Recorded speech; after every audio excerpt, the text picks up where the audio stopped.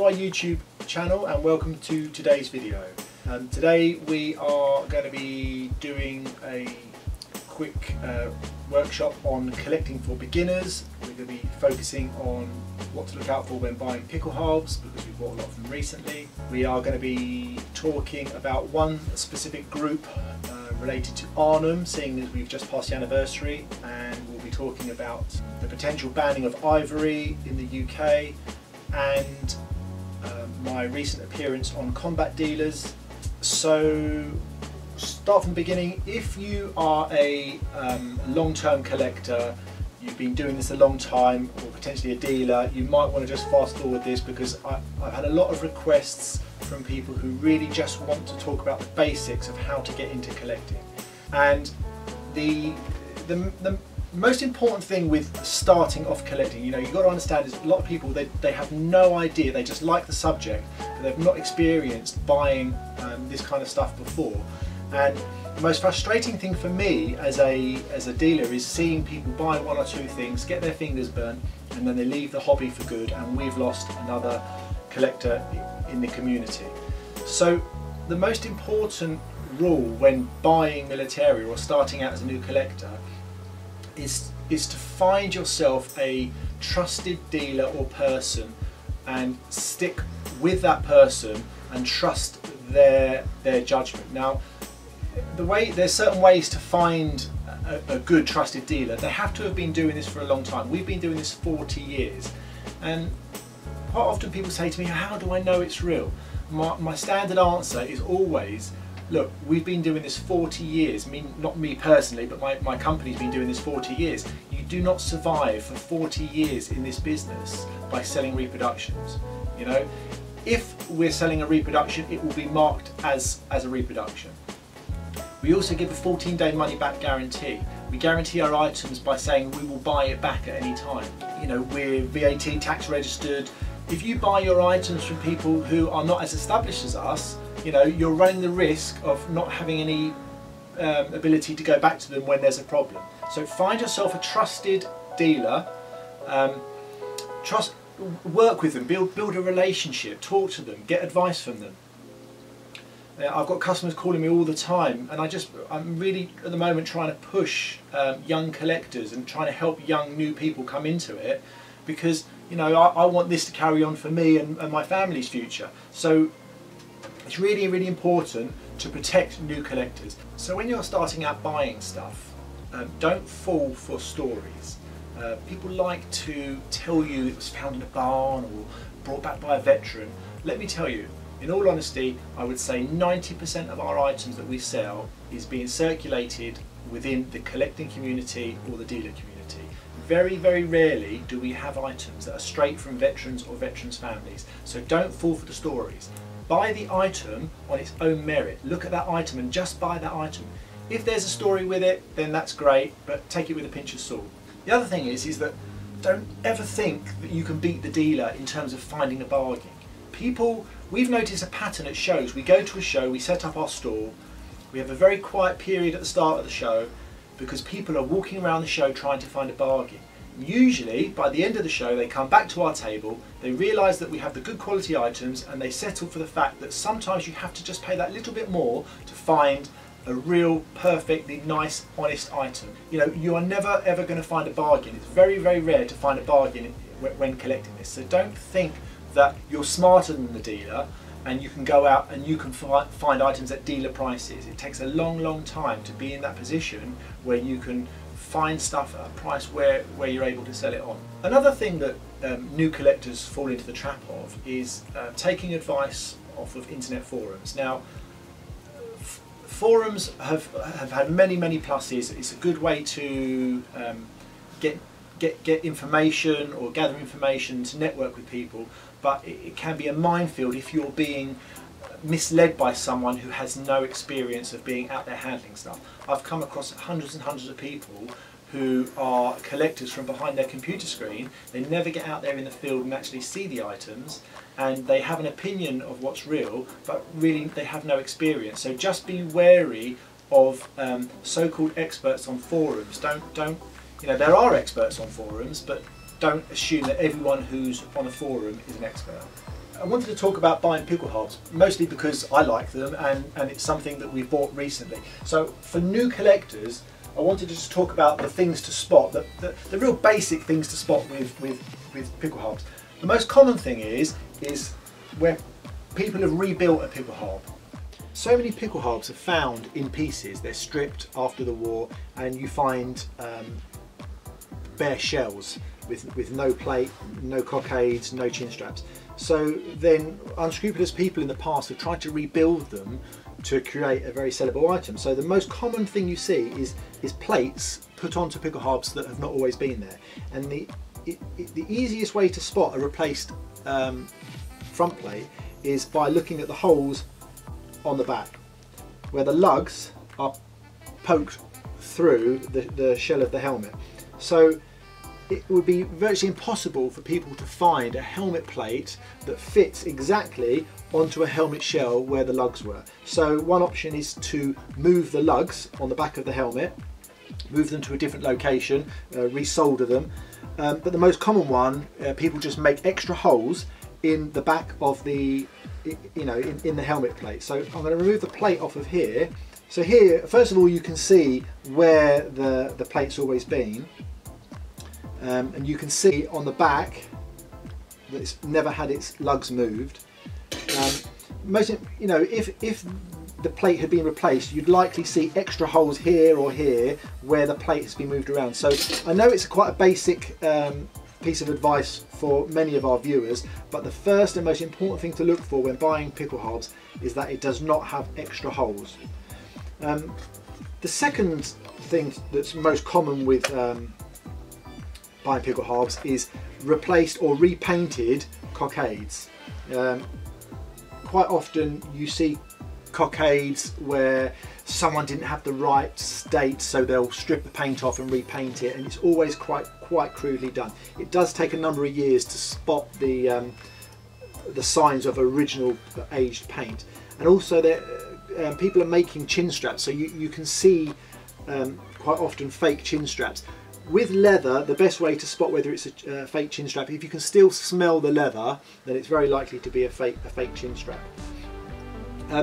They're the basic rules for buying pickle halves. When you get to the more complicated states, the rarer states, it's always best to consult your books to make sure that the stampings in the pickle halves, the stampings are quite often on the rear base here, the regimental stampings.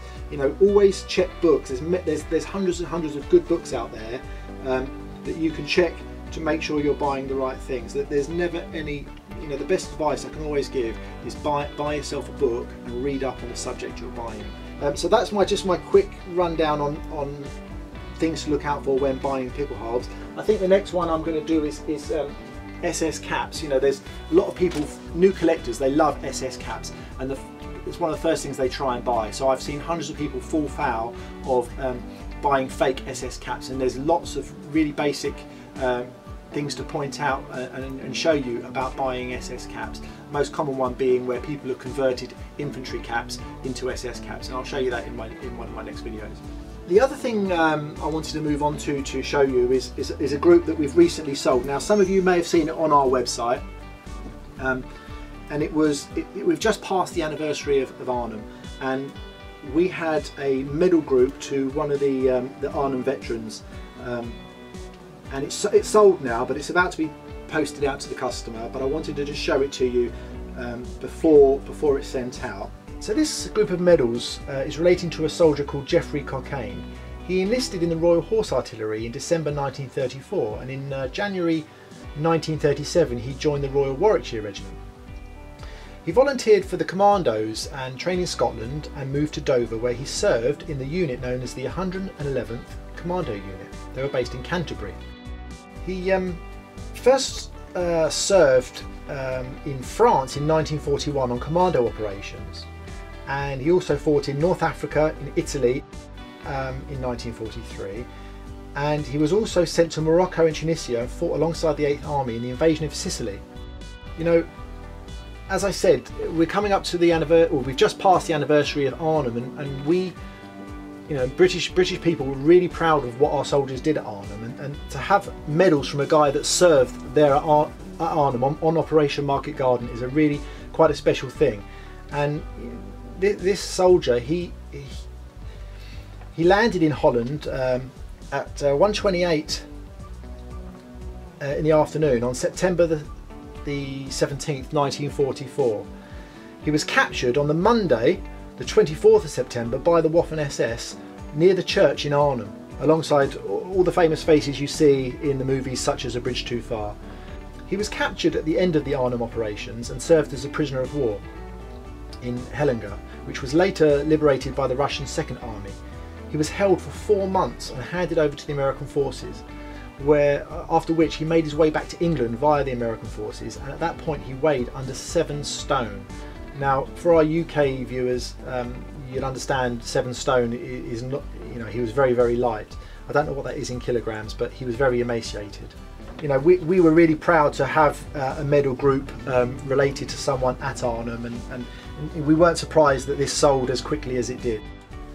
What I wanted to let you all know is that, yeah, I do have these uniforms here, but really that's really for the purpose of the video. The uniforms that we keep here are coming in and out of the office all the time for shows. So they go out of the office, they come back into the office, but that's just like a temporary situation. We have a lot of uniform items, probably over 300 or 400 uniform items. So they're not kept here in the office, but we do keep them in polythene bags. It's not that attractive for a YouTube video, so hence why these ones are left just like this temporarily. We also use moth traps, so these are sticky labels which trap the moths in there to protect the uniforms. It's probably the safest way to protect your items, but usually on an everyday basis they're trapped in there.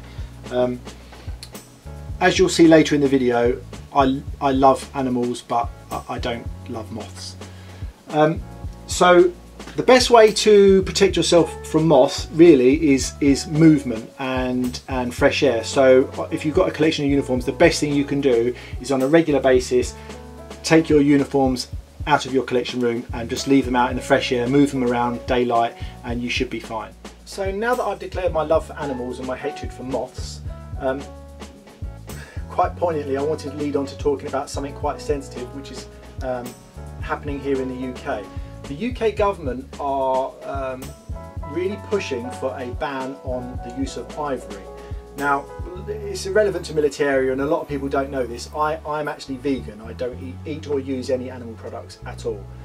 However, in my job with buying and selling Militaria, I have to buy and sell items of old leather, like people halves, and often we come across swords, like Georgian swords, Napoleonic swords, which have ivory grips on their handles, such as this, you know, in carvings of ivory. This item dates back, you know, nearly 200 years. So the UK government are trying to get through a bill at the moment of a total ban, complete and total absolute ban of the sale of ivory. Well, I fully agree with that. We have to protect the ivory, you know, we have to protect the animals. There's not even a doubt for me. I'm one of the strongest campaigners for animal rights. However, what the government have to understand is that these are items of historic importance. You know, some of these swords date back, you know, to during the Napoleonic War, you know, during the Battle of Trafalgar. The government aren't saying we have to destroy them, but they are saying that it will be illegal to sell them. Now, I wrote to my MP recently and basically got a get stuff letter back. So what I need my UK viewers to do is, if you're passionate about your military history, write a letter to your MP asking them to consider the importance of historically valuable items when they're passing this bill on the ban of ivory, because it's totally unrealistic. All of these ivory items can be carbon tested, they can be carbon dated. We can prove when something is old ivory and when something is new ivory. So although for some of you viewers, you know, a Georgian sword might not be an important thing, they are lovely, attractive things, and they have such importance. So it's, you know, if you get time, please make the effort to write to your MP and try and push forward them to consider not a total ban of the use of ivory.